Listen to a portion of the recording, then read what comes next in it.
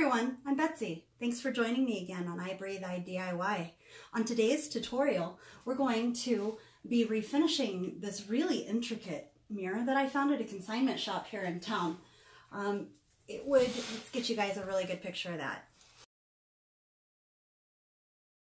Now, on this mirror, it has a lot of chipping in the paint, and it has a lot of pitted marks because this was not a really high quality cast to begin with, but it was very inexpensive, so that means we can do anything we want with it. Here's some of the imperfections on the mirror that we're going to attempt to hide rather than make them stand out. So the first thing that we need to do is we need to tape up the mirror and cover the glass with paper and tape. Then we need to lightly sand the surface so that we can paint it. I've chosen a hammered silver color so that it covers all of the imperfections that are already on the surface. Now that it has a nice texture and it's still damp and tacky, I'm applying silver leaf around the edges using the drying tackiness of the paint as my adhesive. Now as this dries and becomes less sticky, I will apply more adhesive. So what we're doing is laying down a piece of silver leaf and brushing it with a very soft brush into all of the crevices so that it is smooth on the surface. Now we're using little pieces because we want to have a molted effect versus a full solid silver leaf effect. Now if you were using if you were doing a smooth piece of furniture, you might opt to use full sheets of the silver leaf and apply them in a glass-like surface. But like we've said, this is a textured surface, and we're really going for detail on it, not completely silver leafing.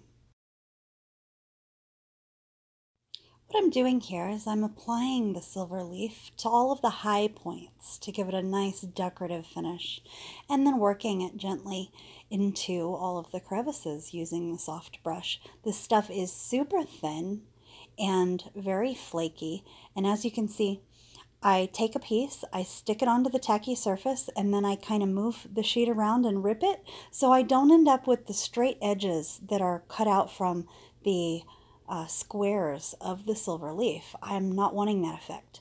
Now they do sell pieces of gold leaf that looks like somebody kind of crumpled it up, and you can get various colors or mixed colors, and any of those would work fine for this project too.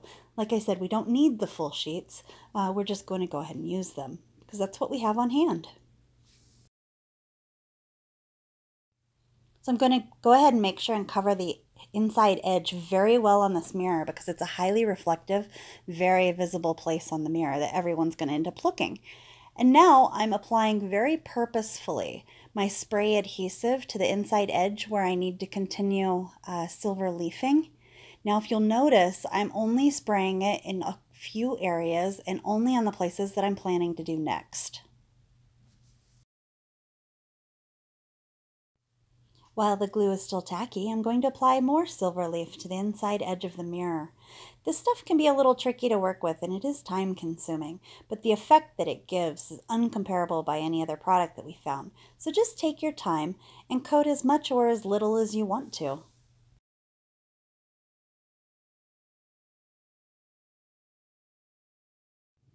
Apply more adhesive anytime that your surface becomes less tacky. For our wash, we've mixed half glaze and half a beautiful blue color to give it some really high drama. And then what we're going to do, I've already done it here and I didn't realize that my camera had turned off, so I apologize.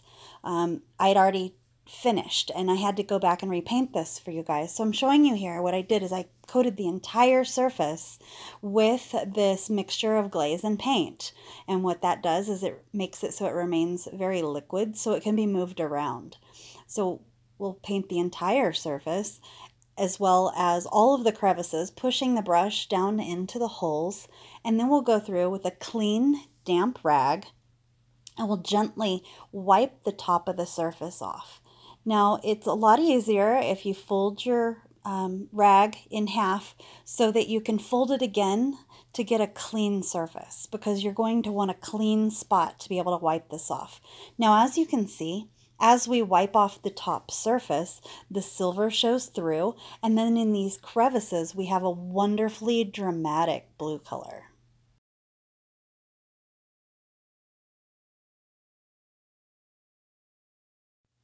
Let all of your paints dry, and then you're ready to hang a beautiful, newly transformed mirror.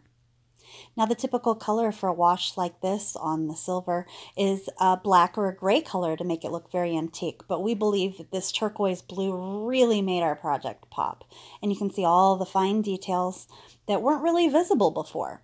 So we hope that you've enjoyed this tutorial. I'm Betsy with I Breathe I DIY, and I hope that you'll join us again soon.